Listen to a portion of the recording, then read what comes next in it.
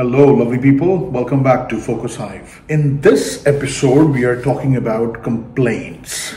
And we are starting a series where we will talk a lot about the nuances of complaints and how businesses can make use of complaints and be more successful in their journey. Get ready to shift your perspective as we explore how embracing complaints can fuel your personal and professional growth.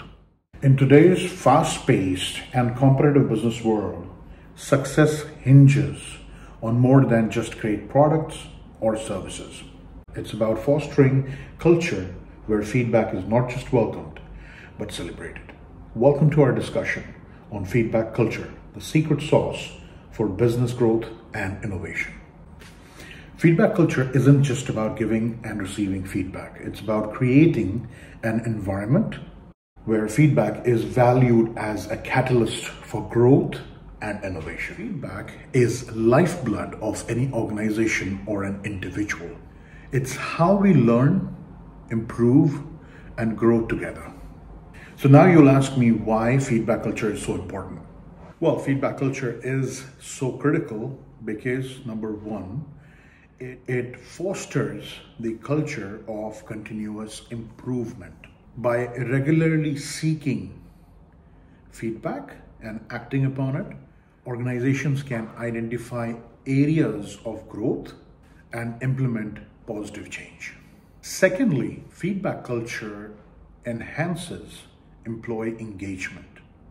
When as an employee you feel heard, it gives you a sense of belonging, which is one of the key elements of engagement. It makes you feel valued, heard, and motivated, which basically enables the employees to be the best at what they do. And thirdly, I believe feedback culture promotes innovation. By freely exchanging thoughts and ideas, you are providing a platform or a culture to your employees to bring in new and diverse thoughts for you to develop upon, using which organizations can spark creativity and drive innovation. But how can businesses cultivate a feedback-friendly environment? It starts with the leaders. The leaders have to lead by example, by demonstrating a willingness to give and receive feedbacks openly.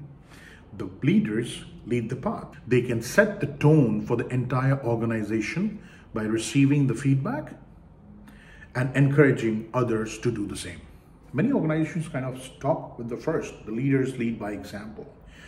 But what after that? The second point is equally important because the organizations and businesses need to provide training, processes, and platform for employees to give and receive feedbacks constructively.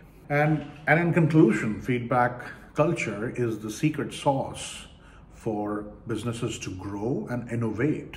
And finally, integrating feedback culture in every aspect of the organization, the businesses can truly unlock their full potential. Thanks for watching.